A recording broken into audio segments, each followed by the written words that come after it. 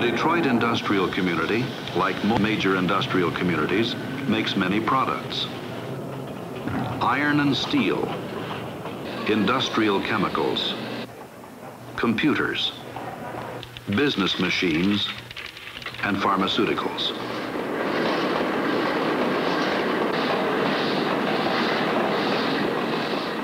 Although its factories produce a diversity of goods, one product dominates.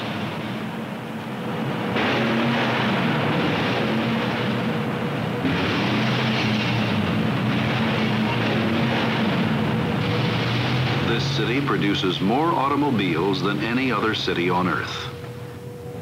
It is the world center for the manufacture of cars and trucks.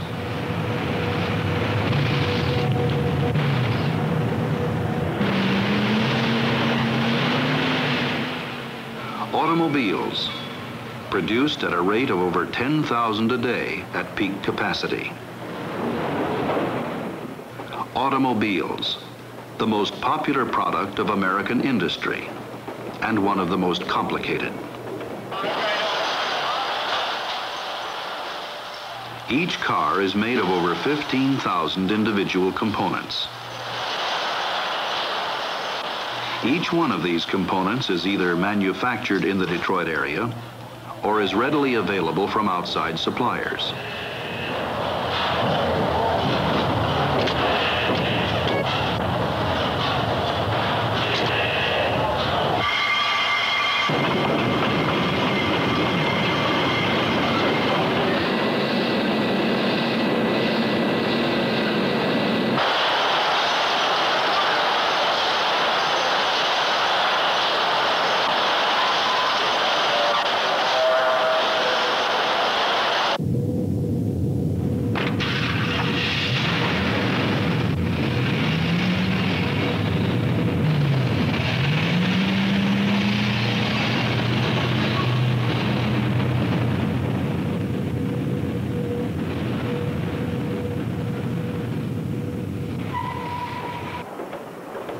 A modern complex of transportation systems, by rail, by air, on waterways, and on highways, gives ready access to supply sources and to markets throughout our affluent nation. Perhaps the greatest market for industrial products is close at hand. The Mid-America region is heavily populated, prosperous, and wealthy enough to buy its products. In this region, major industries are clustered in cities like Milwaukee, Wisconsin, Chicago, Illinois, Gary, Indiana, Toledo and Cleveland, Ohio, Pittsburgh, Pennsylvania, and in Canada, Toronto and Windsor, Ontario. In their power and in their production potential, these cities have an advantage equal to that of Detroit. Located in the heartland of a rich continent, they lie close to populous markets, have ready access to sources of supply, and lie along major arteries of transportation.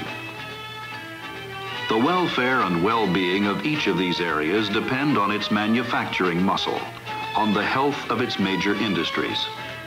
Any one of these cities might have become the motor city of the nation. Why Detroit?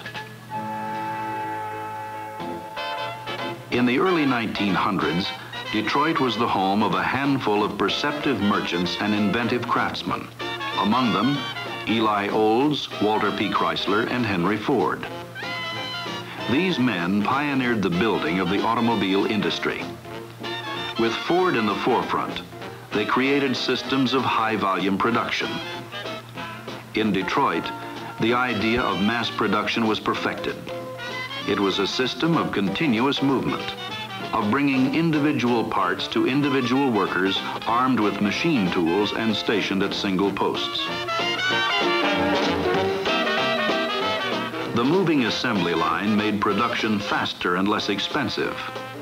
The growing wealth of America in the first decades of the 20th century created an increasing market for reasonably priced automobiles and brought them within the financial reach of large masses of people. With Ford's Model T, The automobile was no longer a rich man's toy.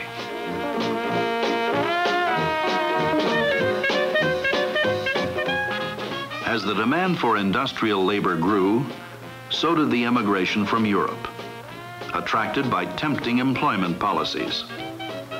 Henry Ford's $5 a day wage had great appeal to a struggling Irish farmer, a Polish peasant, or a German laborer. The cultures imported by these European workers are still evident today.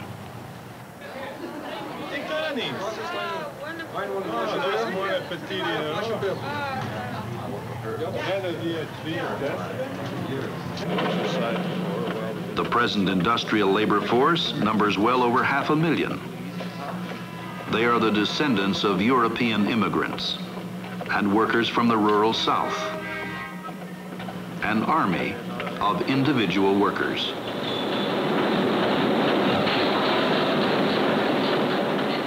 Workers supplying manpower for a diversity of jobs. Workers under constant pressure to keep up with this high degree of mechanization.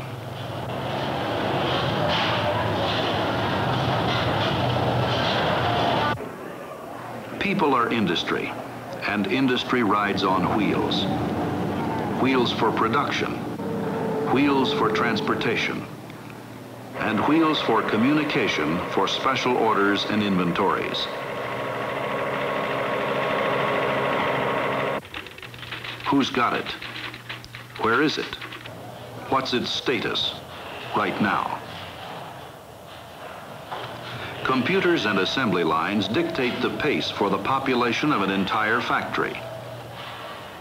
Thousands of workers perform thousands of different jobs.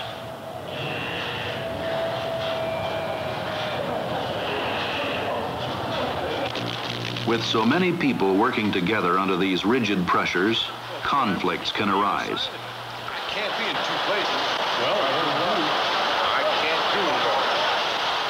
Most problems are easily settled on the spot.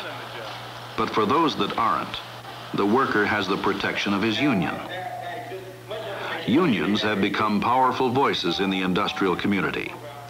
Voices that not only settle grievances for the individual worker, but negotiate for fair wages and reasonable working conditions. Generally, this makes for good labor management relations. But when negotiation fails, in the 1930s and 40s, working conditions in factories caused dissatisfaction among many workers. This dissatisfaction prompted the rapid growth and recognition of labor unions. Today, unions have gained a firm place in industry. Labor unions are a voice, a bargaining agent, a source of protection. They speak to the companies for the workers. Unions play an important role in the total welfare of the industrial community. With prosperity in industry, the industrial city pays off in profits, in wages, and in consumer goods.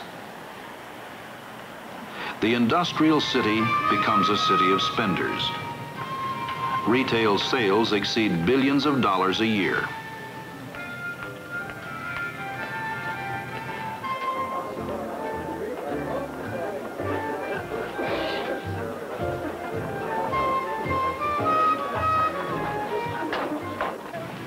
The well-being of the merchants who supply the goods and services is directly dependent on the well-being of industry.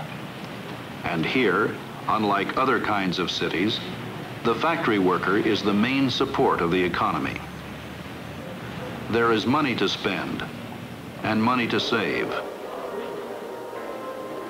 The industrial city stands far above the average in bank deposits and savings accounts. The prosperity of the city is reflected in home ownership and in home improvements, largely in one- and two-family houses that make up the greatest part of residential neighborhoods. The affluence of the industrial city is reflected in the luxurious residences of professional people and leaders of industry.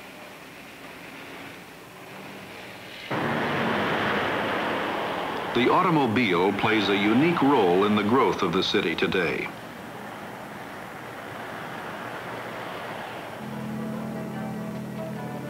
As the city prospers, it expands. Where once it had population centers, it now has population rings, spreading farther and farther from the city into the concentric circles of booming suburbs. In their need for space, new homes and new factories also push outward and create an increasing need for transportation. From the central city, mass transit cannot serve the far-flung factories as efficiently as the car.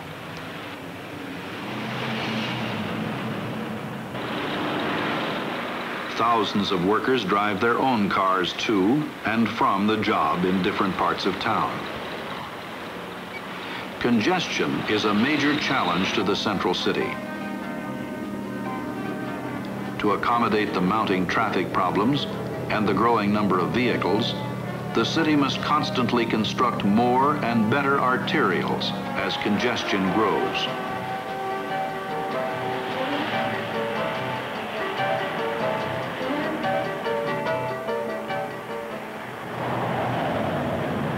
More serious than congestion is pollution.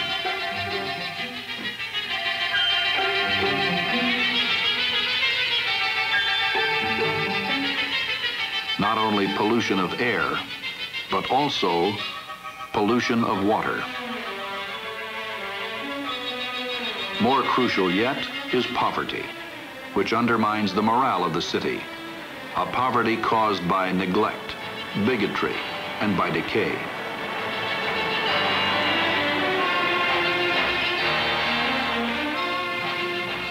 Crime haunts the streets of the industrial city. Crime caused by deprivation, discrimination, and a sense of futility. The city, in struggling against urban problems, relies heavily on resources and the planning of its leaders. Government and business, management and labor, the clergy and the professions seek solutions together. The city needs enormous help in its public services.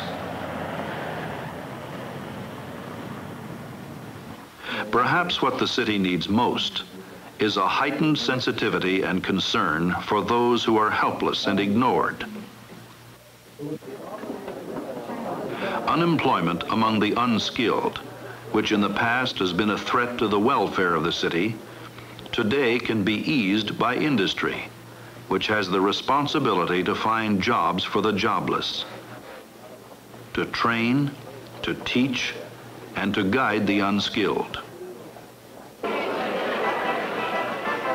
Ultimately, beyond all other efforts, it is what the industrial city produces that counts. Good salaries lift the standard of living. High industrial production creates the nation's wealth.